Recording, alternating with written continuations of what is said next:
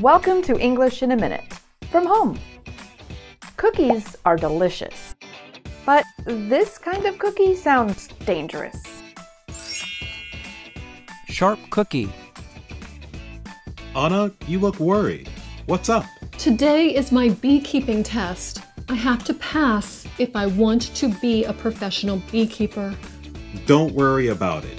You're a sharp cookie. I'm sure you'll do fine. Thanks. I just hope I don't have to touch any real bees. Sharp cookie describes someone who is intelligent and a quick learner.